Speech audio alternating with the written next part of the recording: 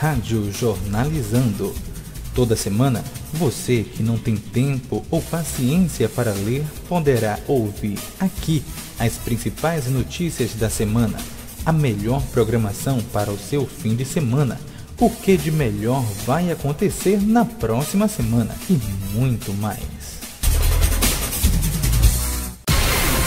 Notícias. E já começou o período para entrega da declaração do imposto de renda.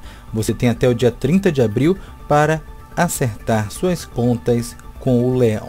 Os contribuintes que entregarem a declaração no início do prazo, sem erros, e tiverem direito à restituição, terão a chance de receber o dinheiro nos primeiros lotes.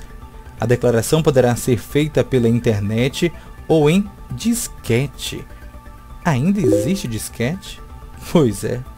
A ser entregue nas agências da Caixa Econômica Federal ou no Banco do Brasil. O programa Gerador está disponível na página da Receita Federal desde o dia 25 de fevereiro. Estão obrigados a declarar os contribuintes que receberam rendimentos tributáveis cuja soma superior a R$ 24.556,65 em 2012. O valor foi corrigido em 4,5% em relação ao ano anterior. E a maternidade referência professor José Maria de Magalhães Neto, no Palmiúdo, paralisou sua atividade. Conforme o sindicato, com a greve, está suspenso o atendimento a novas pacientes, sendo mantido apenas o tratamento de gestantes que já estão internadas na unidade.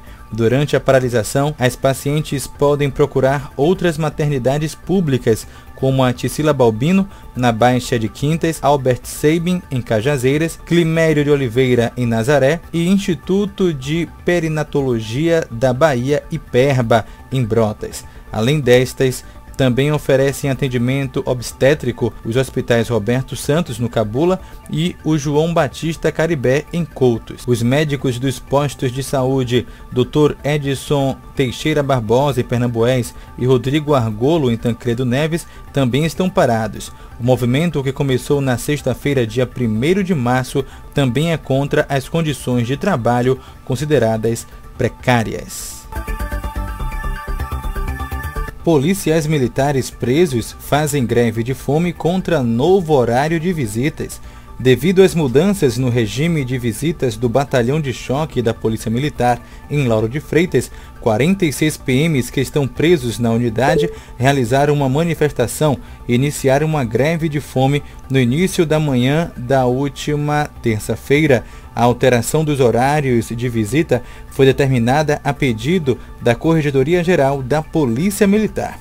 De acordo com o Departamento de Comunicação Social, DCS da PM, a nova regra institui as quartas-feiras, sábados e domingos para a visita de familiares e amigos nos turnos matutino, das 8 às 12 horas e vespertino, das 14 às 17 horas, exceto aos domingos, quando o horário vai das 8 às 17 horas. Segundo o capitão Marcelo Pita, do DCS, antes da medida, havia 2 dias de visita, sendo um dia útil e um dia no fim de semana. Polêmica. Concurso da Polícia Civil dispensa exame ginecológico para virgens. Uma polêmica envolve o concurso da Polícia Civil da Bahia. No edital da prova, há um item que dispensa o exame ginecológico para as mulheres com ímen íntegro, ou seja, a candidata que não fizer os 3 exames clínicos solicitados pelo concurso terá que provar que é virgem. O edital do concurso pede avaliação ginecológica detalhada, contendo os exames colposcopia, citologia e microflora. A avaliação é eliminatória.